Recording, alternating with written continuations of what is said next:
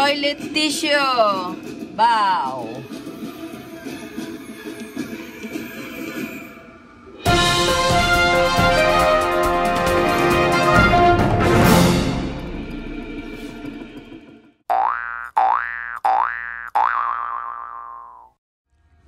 Hello guys, welcome to my channel, What's Rickings. Today, I'll just share with you why the people have panic buying in tissue. I don't know why. What's the reason? Just watch, subscribe, likes, and share. Thank you. Bye-bye. Oh my goodness, I don't know why people buy so much tissue. I don't know what's happening. Look, so many tissue. Equivalent to 5, 10, 15, 20, 25 tissue for one person. I don't know why.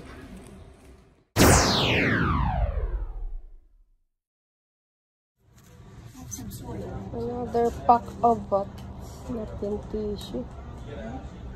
Those 41.70. Yeah, no. Cannot imagine why. Anything else? Done. I scan already. Oh, yeah, done. Yeah. So, one box of tissue in 8 pieces, 41. Wow.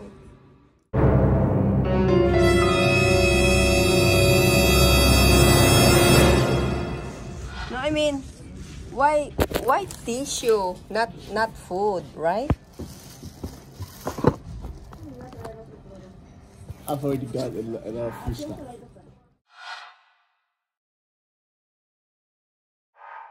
$84.90. For?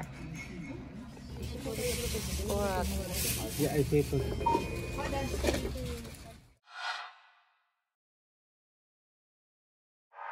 One person buy 84.88 for tissue only, and some, oh my god, so many tissue, toilet paper tissue.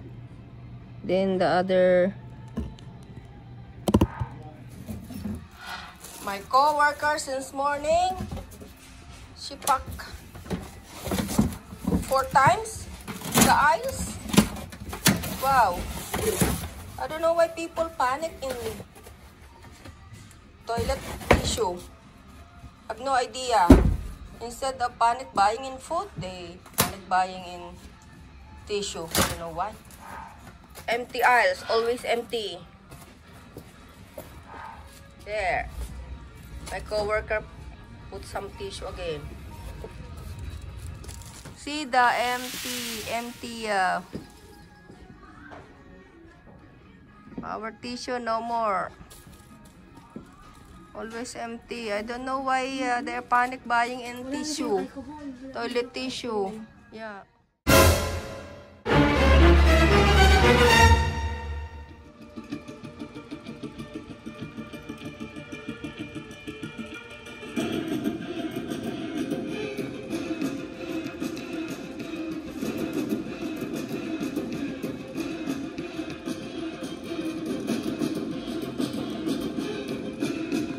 Toilet tissue.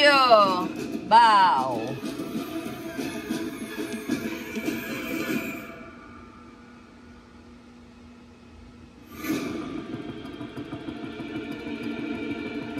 Not worried about the toilet paper shortage? Filipinos. You want to know why? Because every Filipino has one of these next to the toilet. A tabo. That's right, a tabo. All you do is fill this up with water and clean yourself. And here's a little fun fact about the tabo. One tabo is equivalent to 10,000 rolls of toilet paper. That's right. So not only are you being clean, you're saving the environment. So why wipe your ass when you can wash your ass with the tabo? Thank you guys for watching my videos. I hope you like it. I need to make this vlog so that don't be panic. Just make a comedy. I don't know. Life is short, so be happy. Don't be panic to buy toilet tissue. You need to be clean. Not only tissue. Just use the clean water.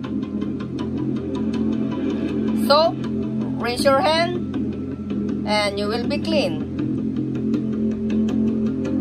In Filipino, Tagalog, in tabo, use the tabo for cleaning the toilet. It's better to use the water.